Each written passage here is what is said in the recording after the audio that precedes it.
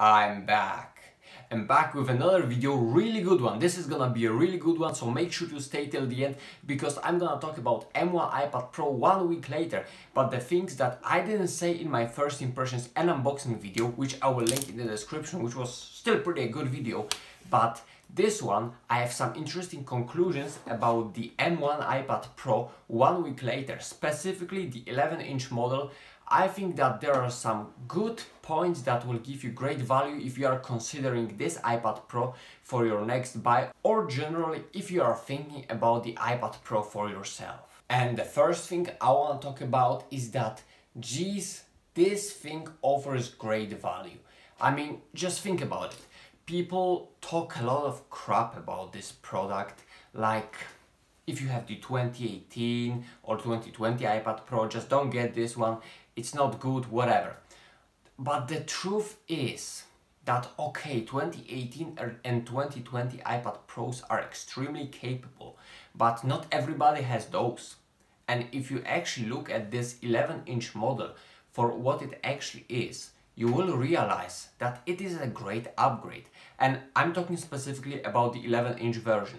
I'm gonna touch upon a little bit 12.9-inch, but right now I'm talking about 11-inch. And this is a great upgrade. Like, for the same price, instead of the quite getting older A12Z processor, you're getting the newest M1 that puts you even further with the performance lead. You are getting more RAM, better cameras, Thunderbolt port, and overall newer device for the same price, which is like such a good value in my opinion. And yeah, there is a lot of criticism toward iPadOS, well deserved, definitely well deserved, but the truth is that the 11-inch model, for what it is, it's actually pretty good. It didn't get any price bump like 12.9-inch that's, now costs even more and isn't really more capable, but the 11-inch still costs like 800 US bucks and it offers pretty good value. And why exactly does it offer pretty good value? I mean, this is a stupid comparison, but for the sake of comparison, just take a look at this. iPhone 12, 128GB costs like $880, and this thing just costs you 800 bucks for the same amount of storage. And just compare the things that you have on the iPad Pro and on the iPhone. I know this is a stupid comparison, but in terms of strictly capabilities, the things that you can do on an iPad and the things that this device has, like much better processor, like you don't like notches on iPhones, you don't have it here. You want 120Hz on the Pro models for like $1,000, you do have it with this $800 iPad Pro. You want USB-C? Hello, you have a Thunderbolt port here. So like already more capabilities, plus the processor is faster and the iPadOS is still more capable than iOS with like multitasking and all of those things put together. And again, this is not for the sake of comparing iPhone to the iPad, but if you actually look at the price, this M1 flagship iPad Pro 11-inch is still cheaper than the iPhone 12. It's even cheaper than the base iPhone 12 model, 64GB. And if you actually take a look at the capabilities, like they are really big despite the obvious limitations of iPadOS. And yeah, speaking about that 11-inch model, like this is such a good size for like literally just everything. Like you wanna do some multitasking here, you do have that capabilities, since this iPad is just pretty okay for multitasking.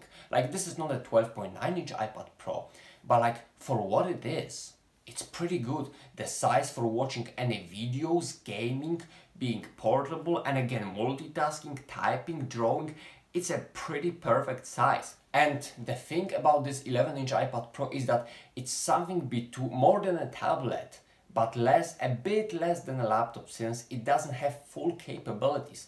But for the price and for the size, like this device is extremely capable, and the size just is pretty comfortable for carrying, for typing, for drawing, gaming, for whatever you wanna do on this thing. It's even capable to do some nice multitasking, of course within boundaries of iPadOS, but still the size is pretty good, and all of that for 800 bucks. Yeah, it's still expensive, but like for the capabilities, this device is pretty well balanced in my opinion and pretty well priced. So I really can't complain about this whatsoever. And again, it doesn't have the full capabilities of a laptop. So you don't pay like $1,100 for the base 12.9-inch model. You pay $800 here for the extended capabilities of a regular tablet that actually can do a lot. Any creative work, any, as I said, drawing, entertainment, all of these things, this can do.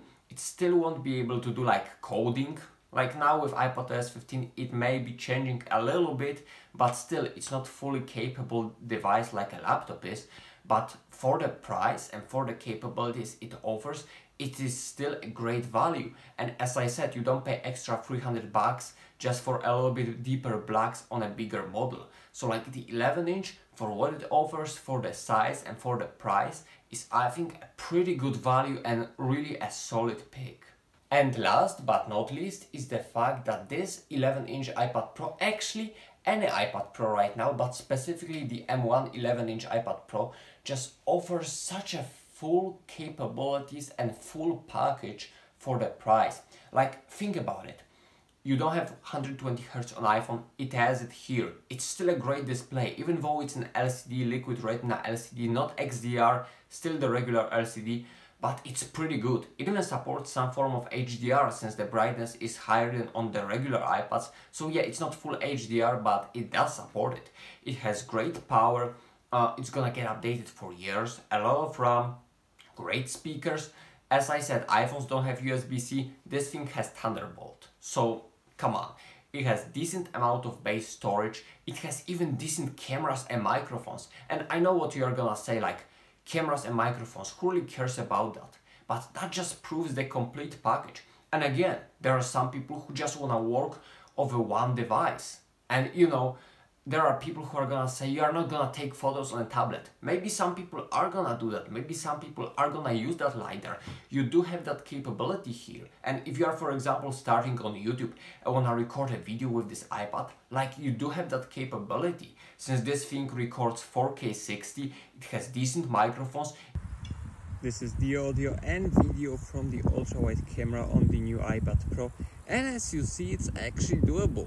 Looks stupid, but it's kinda doable. It has great power and capabilities to edit and upload this video, so like, it's really capable device with pretty much a complete package. Yeah, limited OS, but still a complete hardware package for $800. And on top of that, if you are still not satisfied, you can get Apple Pencil or any other stylus that's gonna be compatible with this thing and draw on it. You can get Magic Keyboard or any other keyboard or mouse and actually make it kinda a laptop experience out of this and actually be pretty productive and do a lot of things.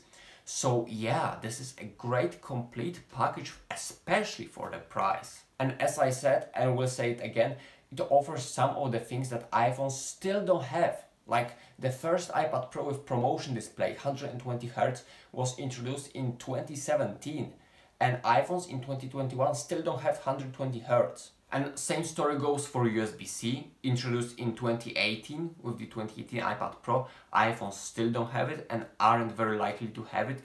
And again, iPad Pro never had notch or anything like that. So overall, it just emphasized the fact that it's a pretty complete experience when it comes to this model. And that is the main thought of this video, especially considering that 11-inch M1 iPad Pro, that despite the fact that there is 2018 and 2020 iPad Pro, you do have upgraded specs and a great model for the same price that offers you full capabilities, that has great size.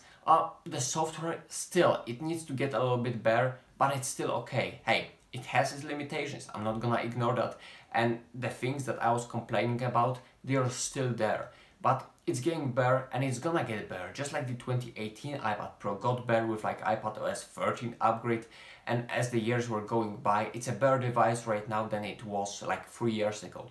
So same with this iPad, and like those core points, the fact that you get such a good value for the money, the capabilities of this product, that it's a great upgrade compared to the previous models, and the fact that it's still super capable, and with the fact that it has everything you wanna have, like literally every specs you wanna have here, you just have with this device.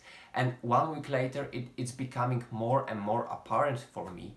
And Yeah, my impressions are really positive. As I said, they are not perfect, since iPadOS is far from perfect. But like here, you do have everything. You have great power, great screen, great speakers, cameras, microphones, ports. Even the battery life is pretty decent. I mean, like with the new MacBooks that can last like 18 hours or 15 hours, the 10-11 hours on here aren't that impressive. But still, for what it offers, it's a great device. And 1 week later, my mind hasn't changed. As a matter of fact, I like this device even more.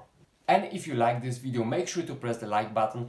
And if this video provided you any value, or maybe you just wanna see some more of the M1 iPad Pro, some productivity stuff, gaming stuff, and much more, then maybe make sure to subscribe. And hopefully, until next time, until next video, be sure to be well and peace.